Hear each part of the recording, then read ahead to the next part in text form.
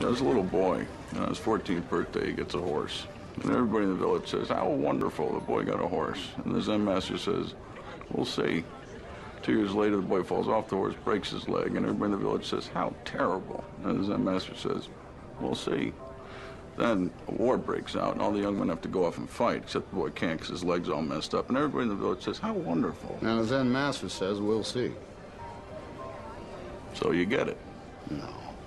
No, because I'm stupid. You're not stupid. You're just in Congress.